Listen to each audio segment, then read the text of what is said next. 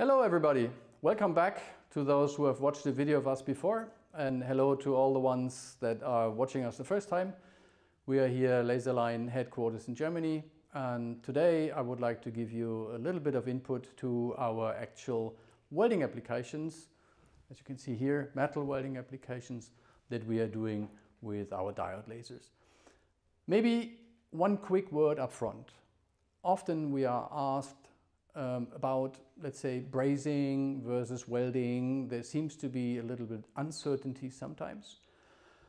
For us, welding means I'm melting the parts, I'm melting the materials to join, and then after resolidification, I have a joint part. So I have two parts, put them like here in a butt weld. I melt both of the partners, and then after resolidification, I have a welded part. If we talk about brazing, I again have two parts to join, but I don't melt these parts. I melt a joining partner, typically a wire. The wire is wetting the surface of the two components, and when the wire is resolidificating, we have the joint partners. So we are not melting the joining partners themselves. So this is for us the major difference between brazing and welding. And often this is getting some sort of confusion when we talk about aluminium joining. And aluminium is joined by welding. The only point is we often use a wire. But this wire is not a brazing wire, it's a support in the welding application. And let's take maybe one example here. It's a car body component. So this car body component here is joined by the laser and a wire. What you can see here is a wonderful surface. Straight after the application of joining, again welding in our case, we go back and go for painting. So this component is a wonderful example that we melt the aluminium, use a wire to do some gap bridging, and have a wonderful surface directly in the area of painting the part. Another example of this could be this part here. It's again aluminium, and here we are welding in the fillet. So we are again creating a very good surface. You see here the joint sections of these parts. So here again a wonderful surface of these parts, joined by laser, aluminium material, filler wire to avoid cracking. What we do as a specific tool is our spot-in-spot welding. Spot-in-spot welding helps to reduce the spatters, makes a very good surface, increases the speed, and overall has a way better application after the welding in the hands of the consumer, in the hand of the car maker or whoever is making these parts. So spot-in-spot, a center spot to create high depth and a surrounding spot to smoothen the weld pool is a wonderful tool for many applications, specifically in aluminium. What else have we done in terms of welding? Finally, another aluminium welding.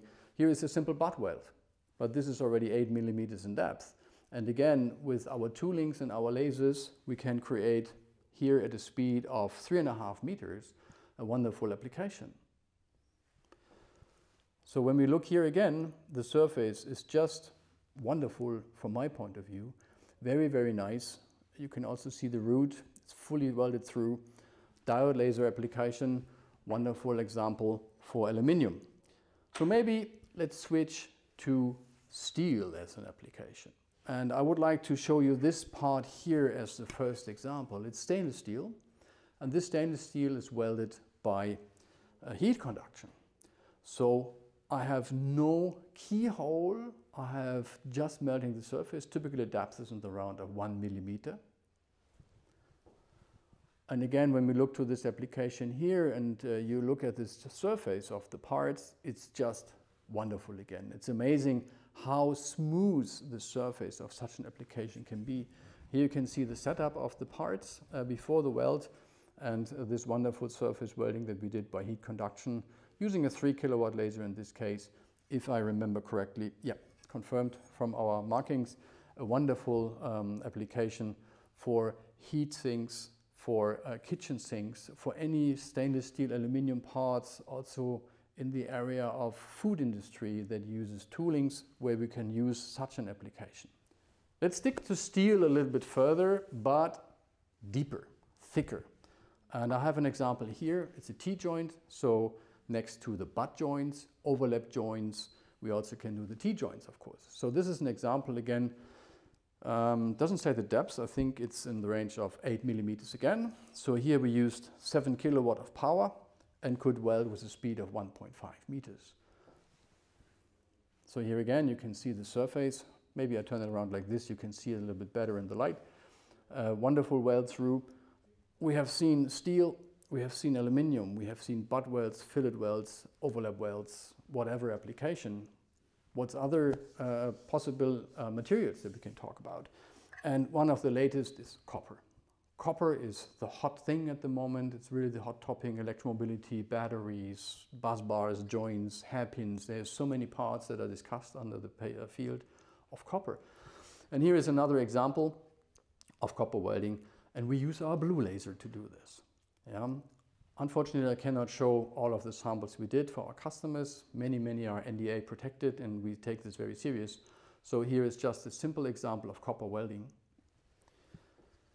And again, in this sample, you can see it's a very good surface. And the blue laser for copper is creating a spatter-free application. We are not having any spatters. And especially in the area of electromobility, there is a current going through the parts. We are in the situation that we don't want spatters because this can do short circuits and always have an issue. Some people come along and ask for joining dissimilar materials. Of course, we can do this again. This is an example of stainless steel and copper, which we have joined here together. In this case, it was done on an exhibition, live, visible for all our customers. So a very nice joint of stainless steel and copper. Another special, I'm switching back to an infrared laser, is here the sinter material. So this is sintered material that we are welding, and in this situation again very nice surface and not a lot of porosity or any spatters coming out from our diode laser application. So in such a short video showing more than just some basic samples and take you on a journey for different applications and materials, not much more possible, but one thing is left that I want to show you. This is a material here, thickness is 20 millimeters. And we had been welding this with our diode lasers, in this case from two sides, because the melt pool will simply fall through if we are trying to weld it with one-sided applications. So that's a 16 kilowatt laser doing this weld.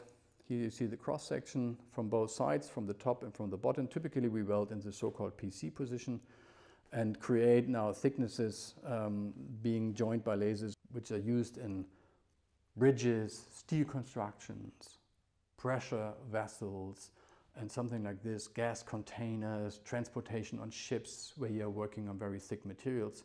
One more example here, same for a T-joint. And when we look into this T-joint here, I'm not sure if it comes through, but maybe we can put a picture over it later on. A very nice weld from both sides for this thickness again, using a power of 6 kilowatt. So, as I mentioned, a quick journey through aluminum, copper, steel, sinter material, low thickness, high thickness, heat conduction welding, and keyhole welding, very deep weldings. And don't forget how we differentiate between welding and brazing. Thanks for watching. I think and hope it was helpful for you, and see you again on one of our next videos in the future. Stay safe. All the best. Thank you.